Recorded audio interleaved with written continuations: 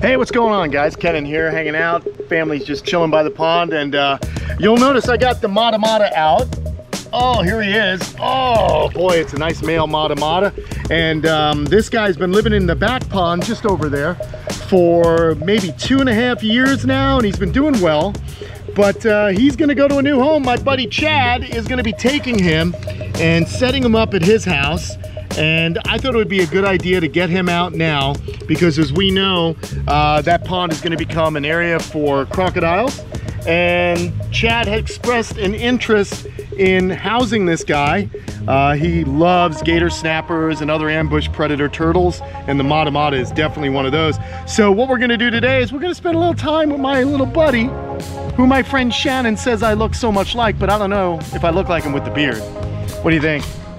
Nah, now the beard kind of ruins it, although I do look like I have leaves and seaweed growing off my face, so that when I do hang out in the water, much like this guy, I blend in. That's what they say. But for now, let's spend a little time, kind of the last time we're gonna spend with our mata mata for a while. Right, guy? He's always smiling. All right, we're gonna put him in, and I'm gonna go underwater with him.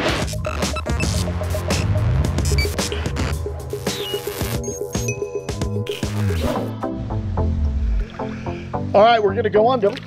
Ooh. But I should also point out that Kate mentioned she saw a pink belly side neck in here, so I've got to get in and look for that guy as well. So we're gonna do two things. We're gonna visit. Oh, he seems to have gone. We gotta now find the mata mata. We're gonna enjoy the pond, we're gonna look at the mata mata, and we're also gonna look for a side neck. All right, here we go. It's been a little while since I brought you folks for a little underwater excursion. As you can see, the cichlids are doing awesome. I love how they've adapted and colonized this aquascape pond. But where is that little turtle? Aha! There's our little buddy. It's amazing how fast he can disappear in this pond. I gotta tell you, I spent a good amount of time peering through the different hiding spots looking for him. I don't mind though, because it gives me a chance to check up on the other species. It's so cool to see this guy underwater and just really enjoying himself. I love to kind of peer into their almost mysterious ways, if you will. These guys are never seen on the surface, so it's cool to get them in clear water where we can actually see just how they walk along the bottom. Remember, these guys aren't very good swimmers, so they just kind of want to clamber about on the bottom and blend in. When I found him in the other pond, he was really just underneath the mud and just kind of enjoying that little mud bath, which I've mentioned so many times, creates something of a micro habitat, which is really good for their skin as well. A lot of turtles enjoy kind of getting in that mud. Now let's see what he's up to.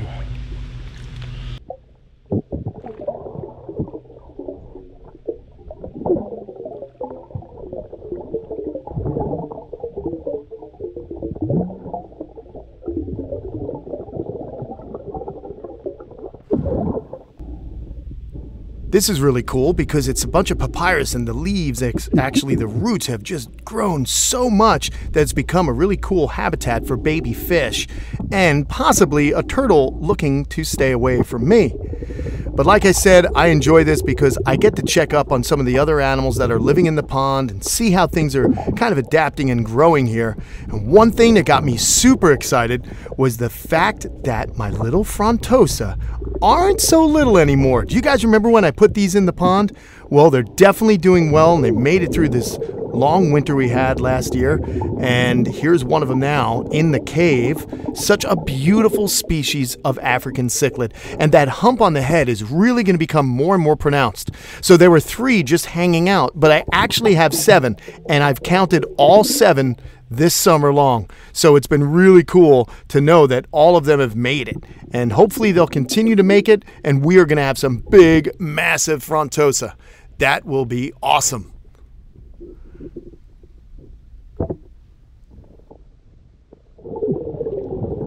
The white koi are doing well. They're doing good also. Oh, it's so much fun just to kind of swim through the pond. Like I said, I haven't brought you guys in here in a while, so I love doing this. I hope you're enjoying it as well.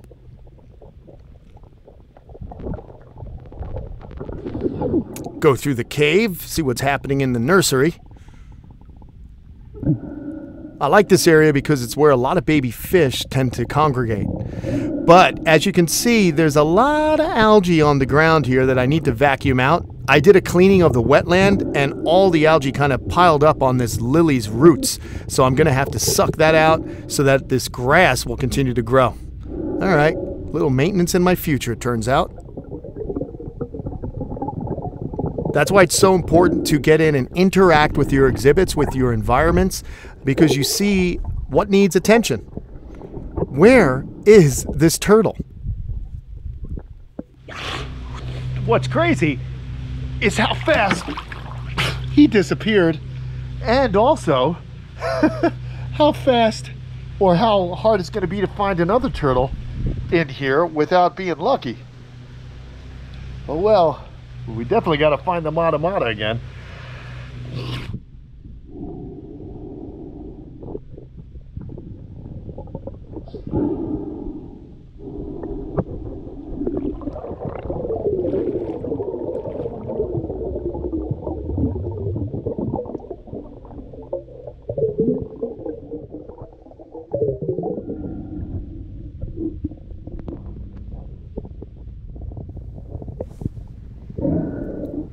Ah, finally! There he is, from out of the depths. The little guy was kind of making me nervous. It would have been hard to have a show about a turtle if there wasn't a turtle in the video.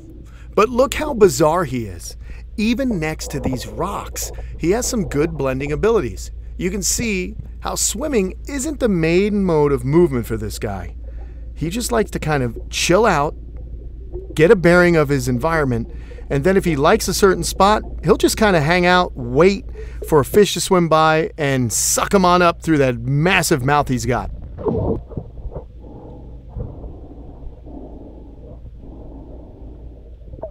And this is what I was talking about.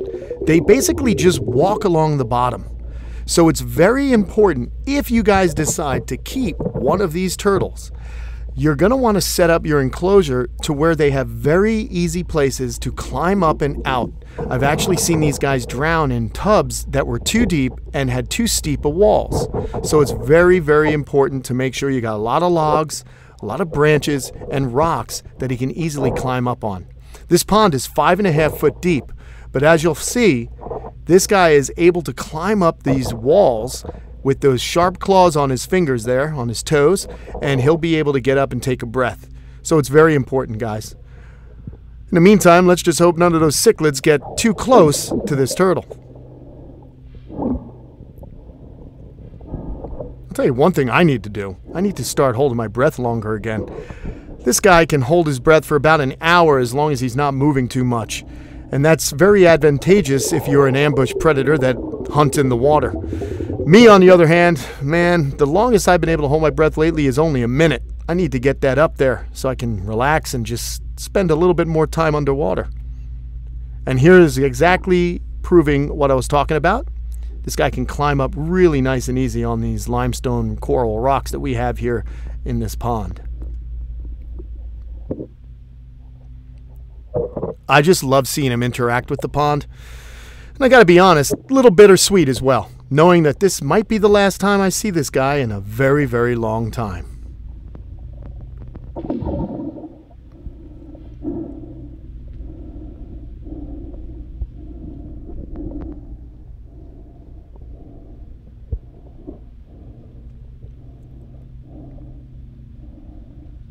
He's got a really good-looking clump of moss or algae growing on his carapace right there. So, he's got some good stees. I like that style, dude. He's got more hair than I do. But I love this. How's this for a smile, guys? The craziest looking face on the mata mata. Permanent grin. Grim? No, permanent grin. How about permagrin? Kind of like what I get when I'm watching this guy under the water. You'll also notice every once in a while he'll take a small little amount of water into his mouth. He's actually able to diffuse some oxygen through the water in the linings and capillaries of his throat. He's also sucking in water so he can get a scent. His nose does work underwater. So that's pretty cool adaptation as well. These guys can get oxygen through their cloacas and through the linings of their mouth, as long as they're not moving too much. And clearly, this guy is definitely proving the old Aesop's fable adage, slow and steady, the mata mata goes in his underwater abode. And check this out, guys. This guy hasn't swam once, but he doesn't mind doing a little underwater base jumping.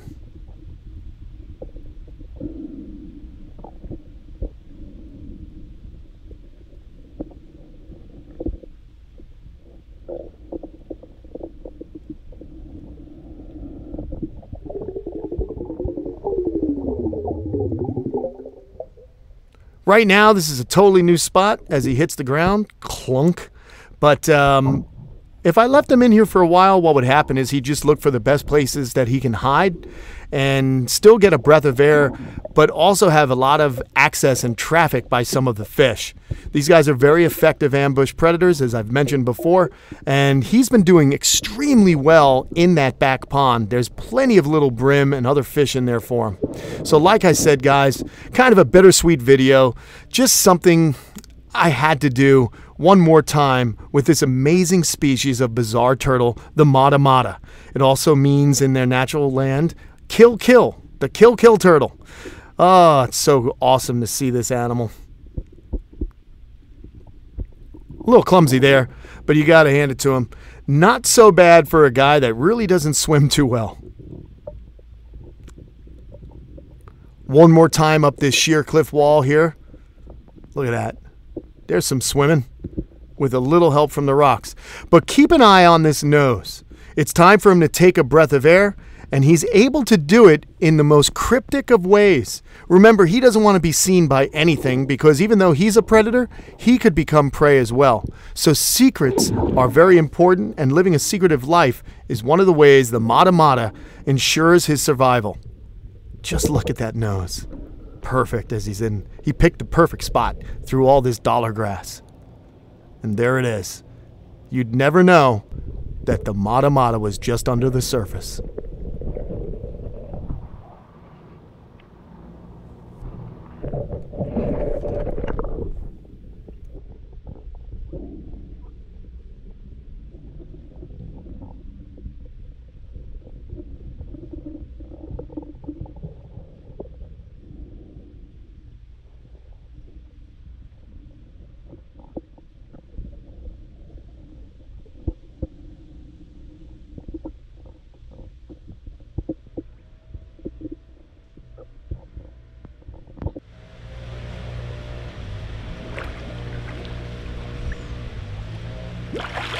Woo!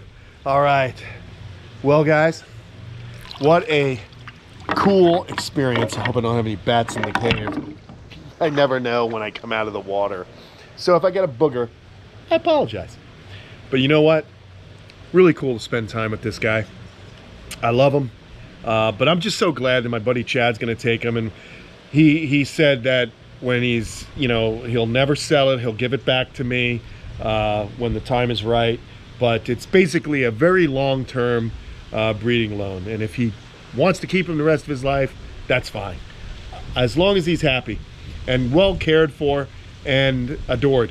I figured it's an animal that should be enjoyed. Like I said, Chad's built a really nice, large enclosure. Beautiful tub, planted, filtered. These guys love high pH, and that's what they're gonna get here. So thank you so much for being a good turtle. And I'm glad you're still smiling. You're gonna love Chad. And guys, thanks so much for watching. Pretty relaxing, watch this guy kind of move about the pond. Didn't find any signs of the other turtle though. So I'll have to keep an eye out for that guy. You never know. You never know what'll happen here in Kamp Kenan.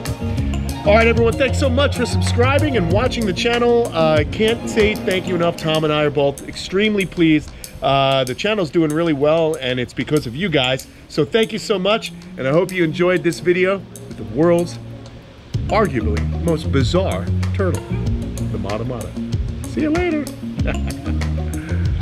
See you guys.